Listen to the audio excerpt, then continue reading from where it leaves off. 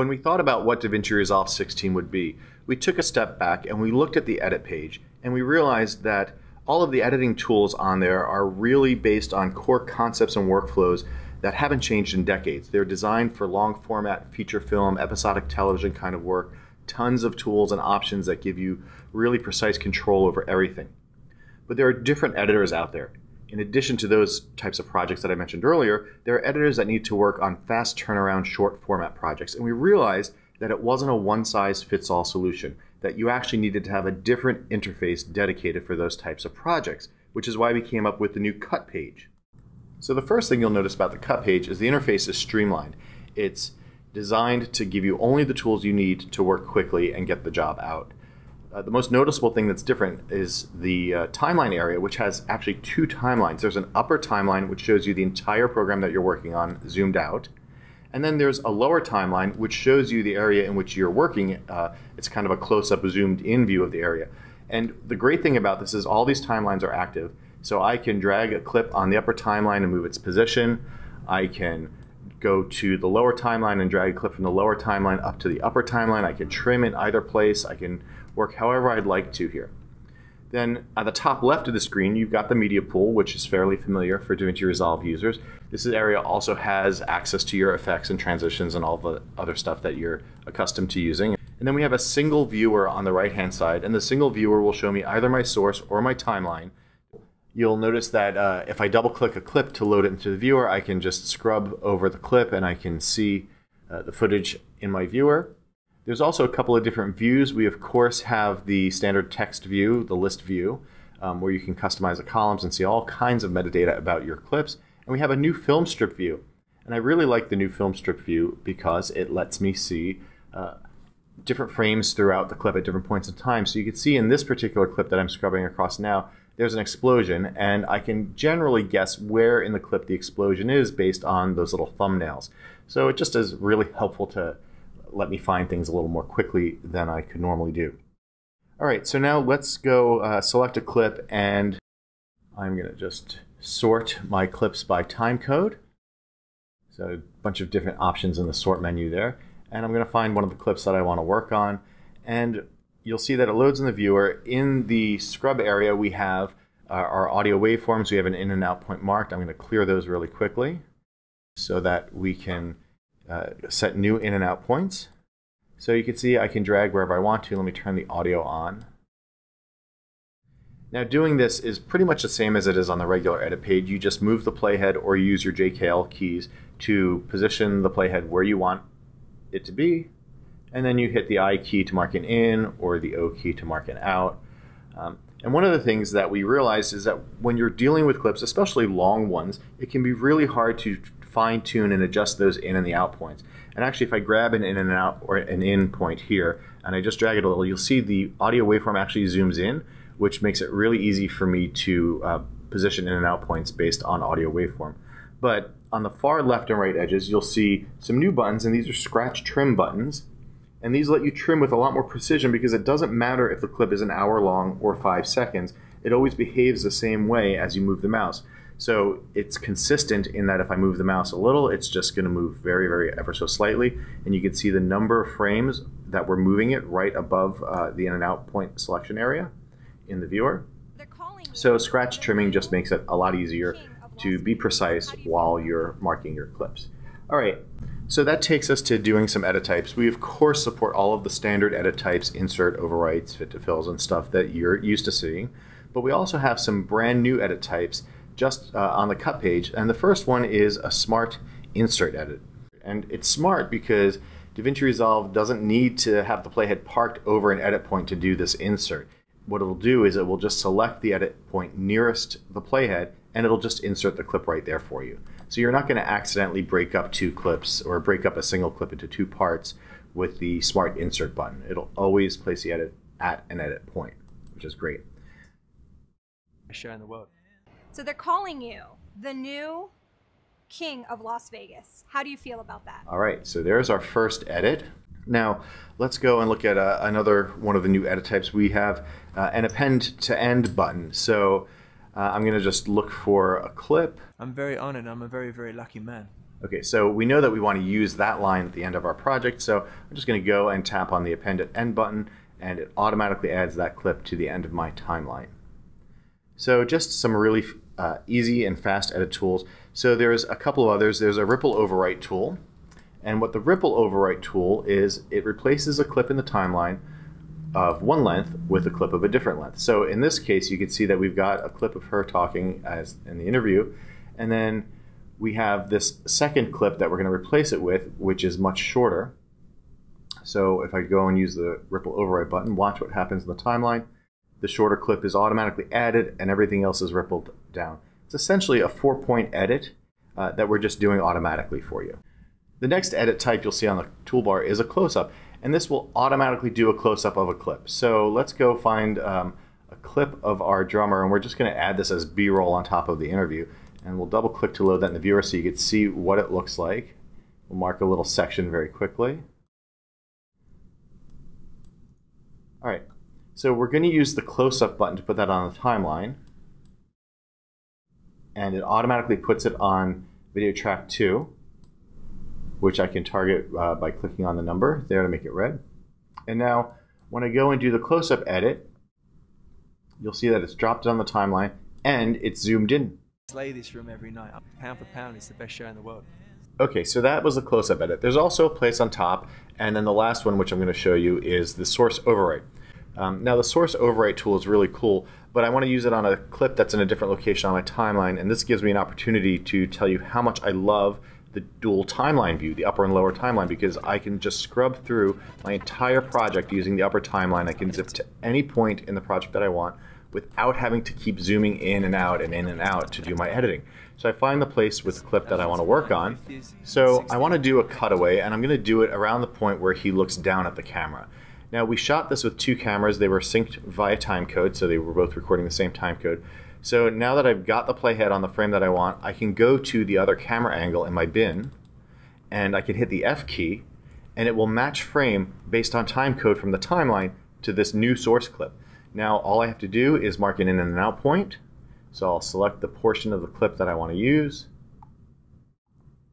hit my out point, and now I'm going to use the source overwrite button, and what it'll do is it'll drop that into the timeline at the exact timecode position that it needs to be at, and it places it on top. So we still have our A-roll, so to speak, below it, and we've even got our B-roll clip on track 2 there, and it's added a new track. So we can trim this up in the timeline.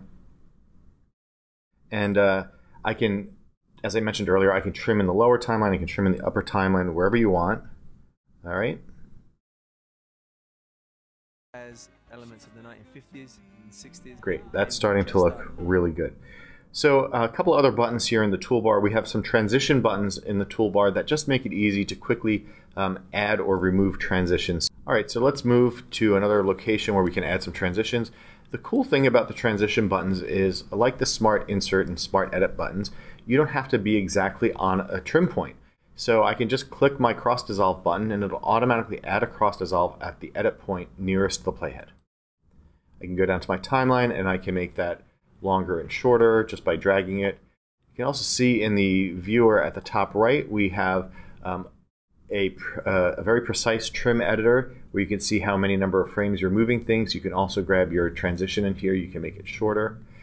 The really cool thing is that I can go back to my transition bar and I can change it from a dissolve into a smooth cut with just a single click, or I can remove the transition altogether by clicking on the cut button. So in this particular case, let's remove it and watch this for a second. So in this case, we've removed a sentence that he was speaking, so that's resulted in a jump cut. Watch his head. Okay, so see that little hitch? Let's take another look at that one. So we've sliced up his sentences. This is something that happens all the time in documentary and news style work pieces that you're doing. So we want to just smooth that out, and we don't want to cover it with B-roll. So what we're going to do is use the smooth cut transition, and smooth cut uses optical flow image analysis to actually morph or construct new frames at the edit point. So you only need to make it a few frames, so let's just shorten that a little bit. Okay, usually somewhere between 2 and 6 frames is enough for smooth cut to work. And then we're just going to play it back, and you'll see how it magically removes the jump cut. Quotes like that are thrown my way. I'm just grateful. That looks great. Of course, there's an entire library of transitions. You can click on the effects library button at the top of the screen, and you can see all of the transitions. There are dozens and dozens of them. So let's just move our playhead to another clip in the timeline, and we'll add another transition. So let's grab something fun like, I don't know, maybe our star transition. And we'll put that on now. See, I'm adding it on the upper timeline. I've dragged it to the upper timeline, but you're seeing it add in both places. So really cool that the upper timeline is fully active and editable. Let's play our star transition. Career and show in Las Vegas. That is awesome. Best star transition ever.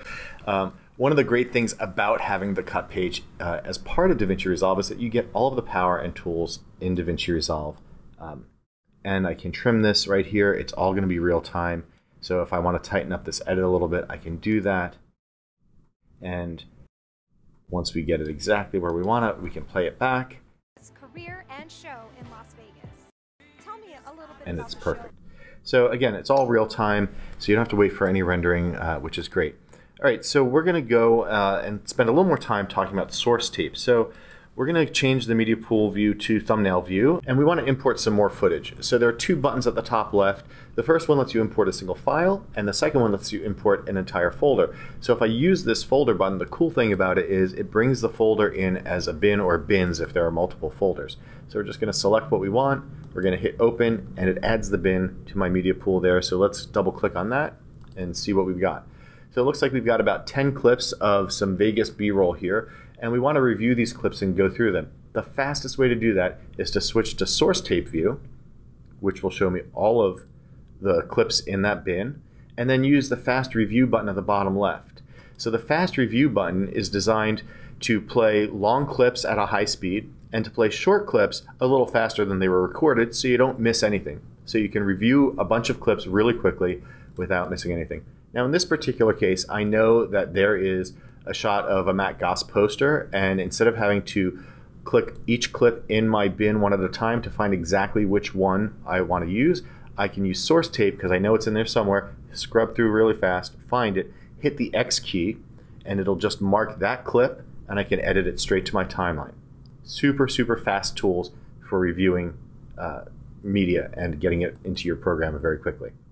In addition to all of our editing and trimming tools, the cut page also has an entire toolbar for things like resizing and retiming and cropping clips. So let's just take a look and see how some of those work. I'm going to park on this clip in my timeline, and we're just going to do a reframing of the shot. So I'm going to use my transformation tool, and I'm just going to click and drag and put it where I want. And all of this is real time here on the cut page. So if I go and play that back, you'll see that it plays back in real time.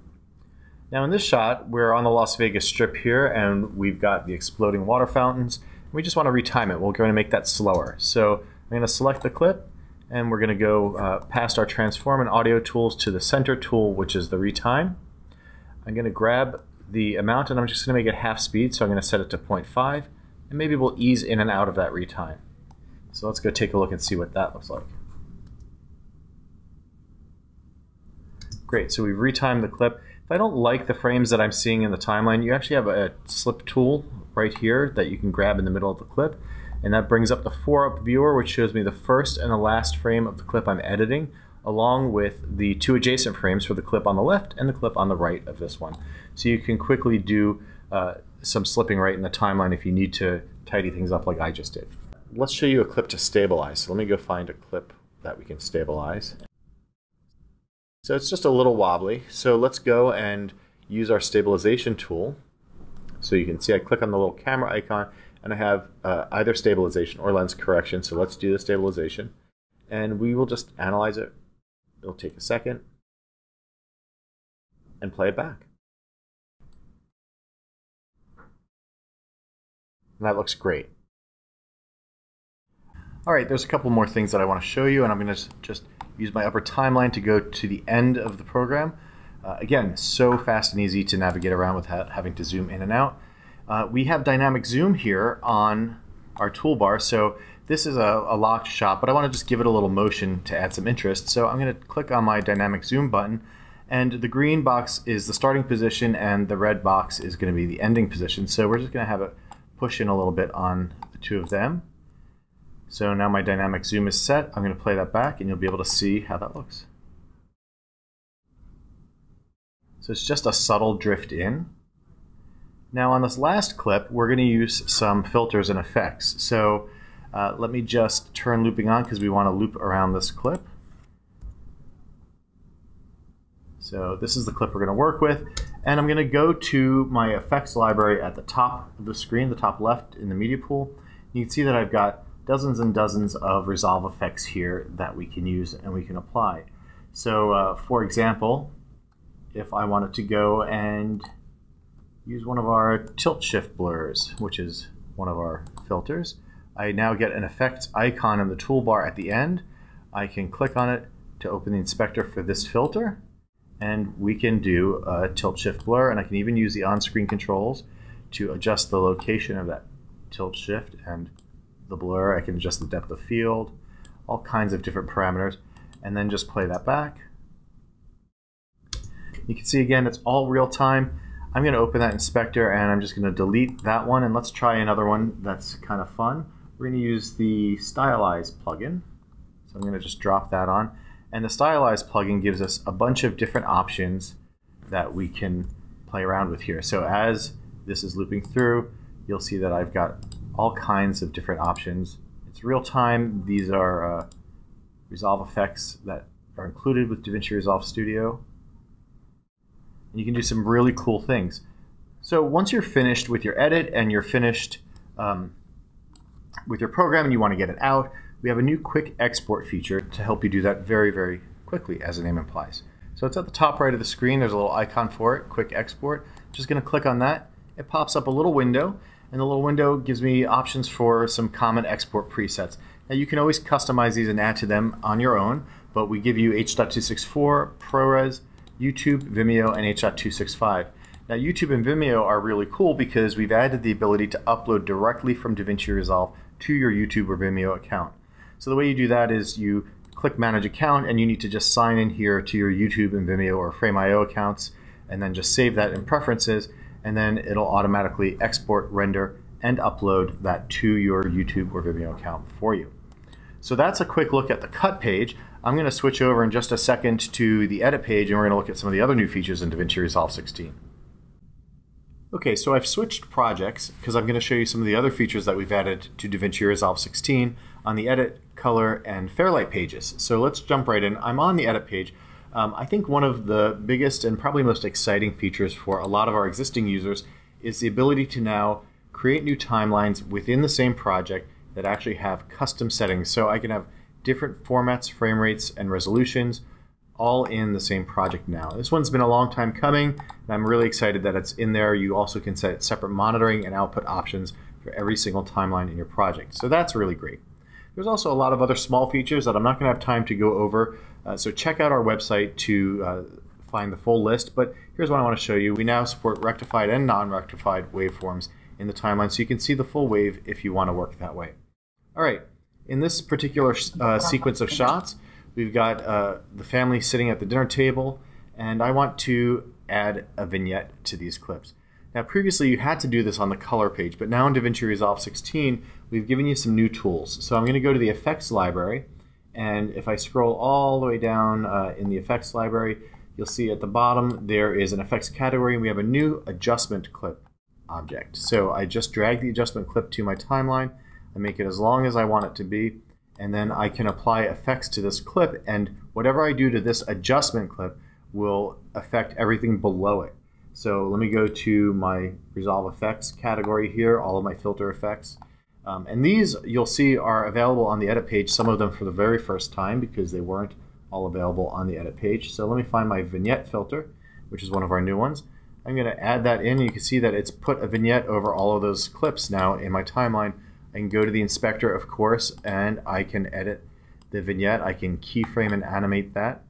And one of the really cool things in Resolve 16 is that I now can see parameters for third-party OpenFX plugins as well as our own Resolve Effects plugins right here in the timeline curve editor. So if I wanted to animate that and change it over time, I could, like so. So that's a quick look at adjustment clips. Adjustments can have anything from resolve effects like this vignette to full-on color corrections, and they affect everything below them. So adjustment clips are pretty awesome. We're really excited about that. Let's look at the DaVinci Neural Engine and the facial recognition stuff. So I'm going to switch my media pool. I've got a bin full of clips here, and I'm just going to select them all, and I'm going to say Analyze Clips for People. And now it's going to look through those clips, and it's going to use the new DaVinci Neural Engine to find the faces in those clips. So the Neural Engine uses deep neural network machine learning and AI to let us take mundane and repetitive tasks and automate them. And it allows us to add some super cool new features. So this is just the start for the DaVinci Neural Engine. It's only going to get better, and we're really excited about what it's going to enable us to do in the future. All right, so now you see that it's found the faces of some of our characters here. And I just double click and I can type a name, so we'll pretend that's me. And we'll say this one is Michael, and this one is Jim. Right, and then I've got this other people category, so if I just double click on that, it shows me a clip and it's recognized a face in there. Well, it knows that there's a face in there, it hasn't recognized who it is. So I can say, you know what, that's one of me too. It's really not, but we'll just say it for now. I'm going to close that. And what you can see here in my bins on the left-hand side under the smart bins, it's automatically created bins for people. So all of the shots with Paul, all of the shots with Michael, all of the shots with Jim, let me make this a little bigger, show up here in the bin.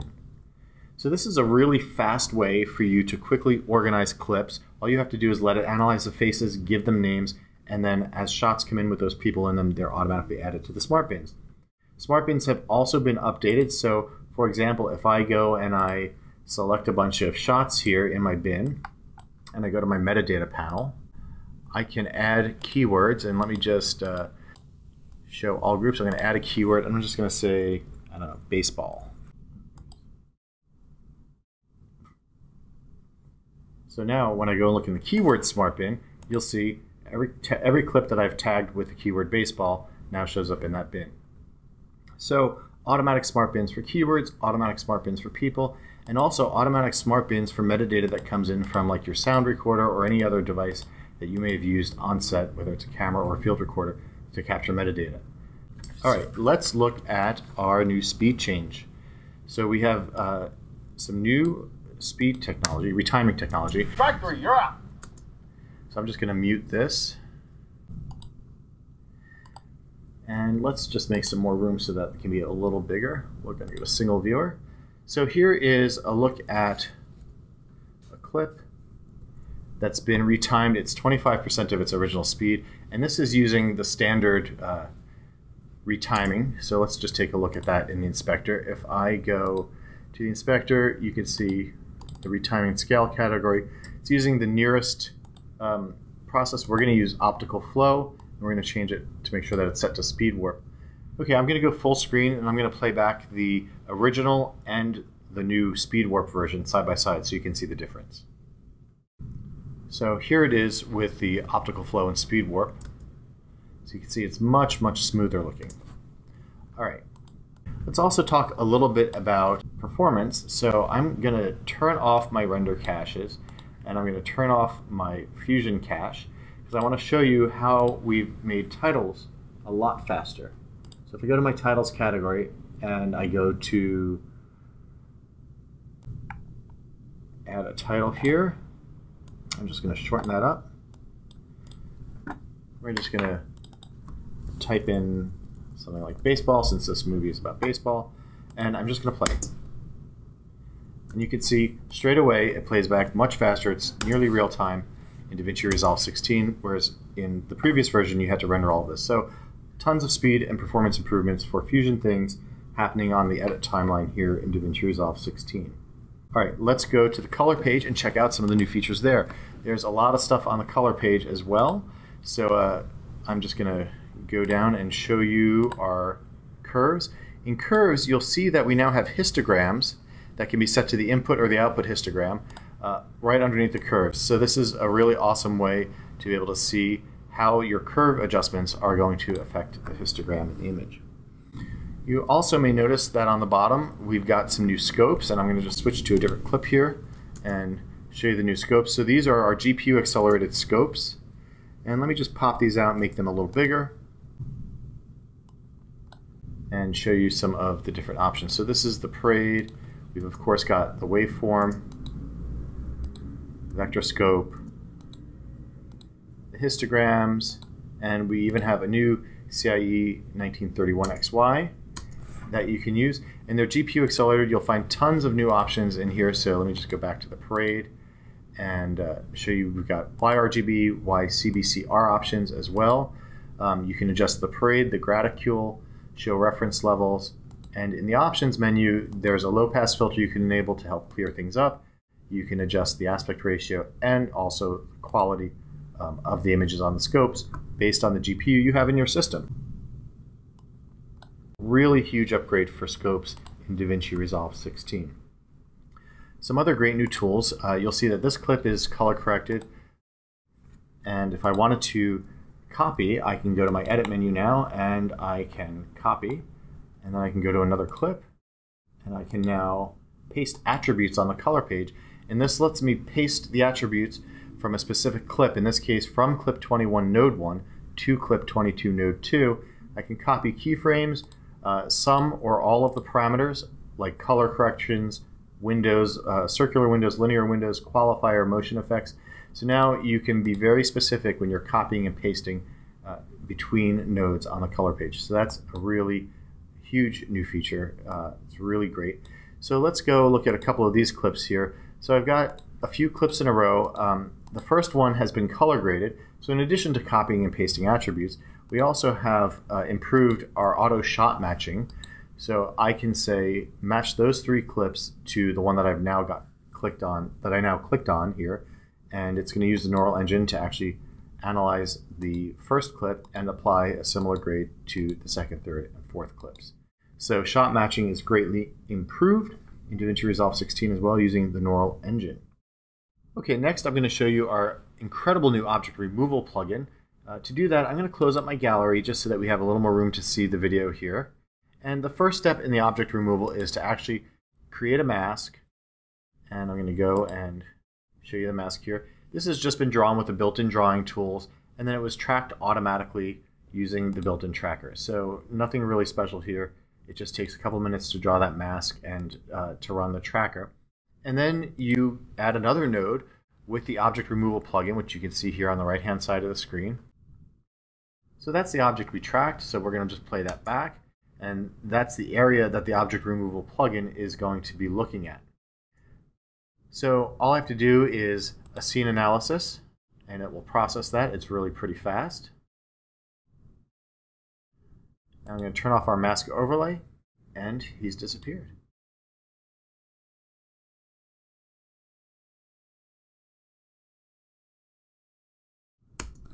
So that's object removal in DaVinci Resolve 16. It's pretty awesome. All right, let's look at the Fairlight page. And oh my gosh, the Fairlight page has gotten a huge upgrade with DaVinci Resolve 16. There is so much in here and so much to talk about with this release. We're only going to be able to touch on a few things in a little bit of time we have left. But automation is more powerful than ever with new preview mode. There are new bus tracks, new loudness meters. There's new Fairlight effects, dialogue processing plugins. There is the new elastic wave alignment stuff. So let's just take a quick look at some of these. So automation has been greatly improved. There's a whole new set of controls so that you can now punch in, punch out, copy, paste, and erase existing automation. So you can see here in the drop-down menu, you can select your automation options. And there's a new preview mode, so you can actually record automations without committing or writing the data. So this lets you basically audition different automations that you perform without having to save that. And once you get it the way you like it, you can just save the automations and it writes the data when you're ready. We've also got new bus tracks that let you view and edit bus automation right in the timeline. So you can go to the track index, you can turn on whatever buses that you'd like to see in the timeline, and then it is displayed as a linear representation like any other track in the timeline. You can record using the standard automation tools.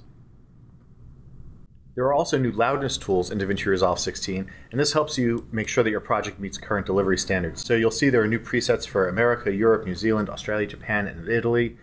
One of my favorite things is that you can actually view your loudness history over time in the timeline. So I just turn those curves on, and if something goes wrong in the meters, you see it peaking, you can turn the graph on in the timeline and see exactly where it happened.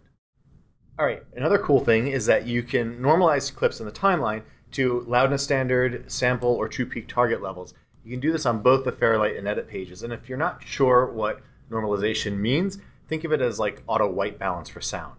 It's just a really great way to make things sound great pretty quickly. Good editor cheat. Okay, a couple of things that I want to just mention before we move on to elastic wave alignment, which I'll show you in a second, is we've improved the import and decoding of embedded AAF files that include audio and track automation information.